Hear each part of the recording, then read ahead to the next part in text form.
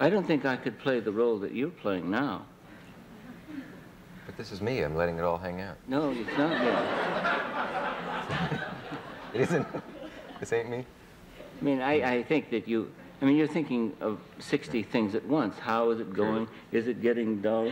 Is he upset and distressed and inarticulate? Is he bored? Is he offended? Yeah, here's a good time for a joke. We haven't got much time. You're thinking about 9 million things and reacting to what I say, and how's that going to be? Is that going to be offensive? No, that's good. So you're doing this editing at an insane rate. And I mean, and you have to do that, and that's your job. And you have this demeanor of levity and lightness and amusement and zest, and it's easy to ascertain that finally isn't what goes on in your mind or your feelings at all. I just feel like all my clothes have been taken off.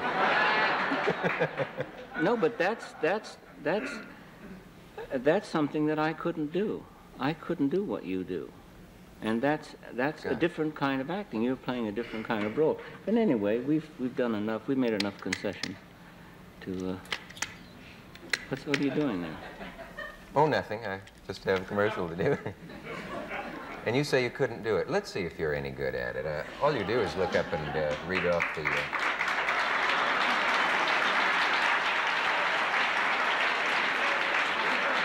Any way you want. As they say in commercialdom, have fun with it. No, I won't do it. I'm glad you didn't. What do you mean, aw? The man's incorruptible, and that's what I hoped. How long since you've tried a new shade of eyeshadow? There are 25 beautiful colors, super rich shadow by Revlon. Oh, I'm good. You made me even more self-conscious now. I feel like a kid who's, look, what is it? Stevie Wonder gave me this in the airplane today, and it was very nice. He took it off his wrist and said, "I want you to have this." And it was very, very nice of him, very kind of him. Let me ask you something. Or several. I was going to say I feel like a kid in a candy store because we can only take about 2 pieces out of all the things I want to talk to you and ask you about. I'm interested in so damn many things about you. Were you happy with the way The Godfather came out? I'd rather not talk about movies. I don't think they're... That's all right. Okay. If we could figure out some way... Did you like the book, The Godfather?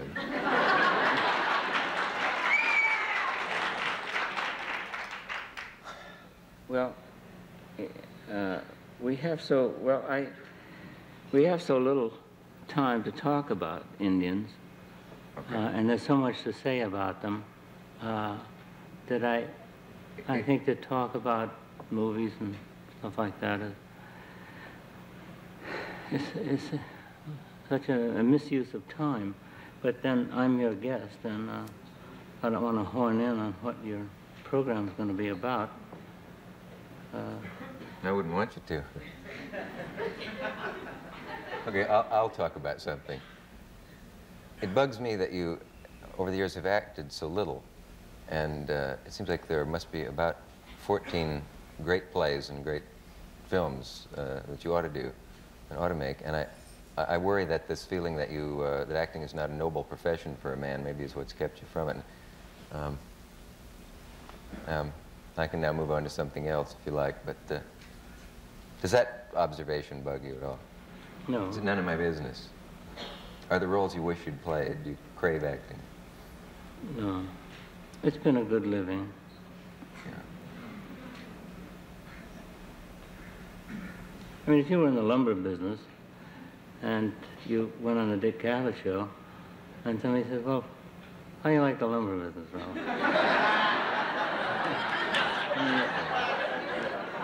It is a business. It's no more than that. And those who pretend that it's an art, I think, are misguided. And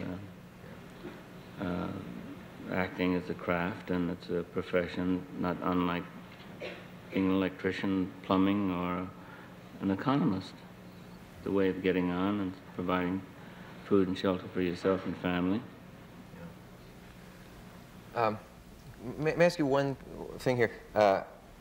You've referred a couple times to things you did to make up for certain things you had done in the past. This is an interview with Truman Capote. And you referred to the wild one as one of the things you want to make up for. We're back at Space One. And I don't think that it's useful to refer to, you know, confirm or deny anything that was written in the press. It's mostly money-oriented, and therefore I don't think it has any value. Okay.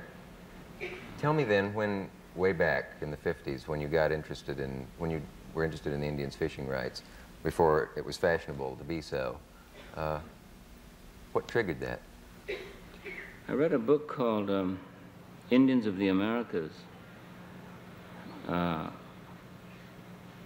and I, after reading the book, realized that I knew nothing about the American Indian, and that everything that we are taught about the American Indian is wrong.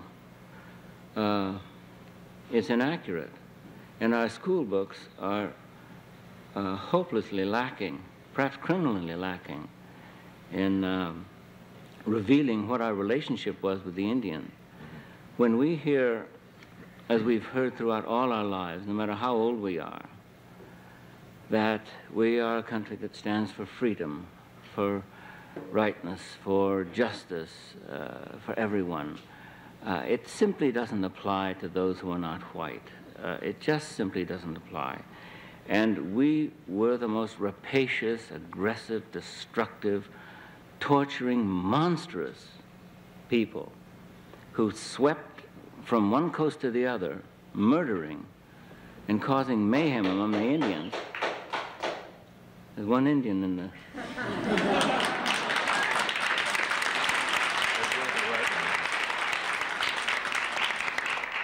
But that isn't revealed, because we don't like that image of ourselves.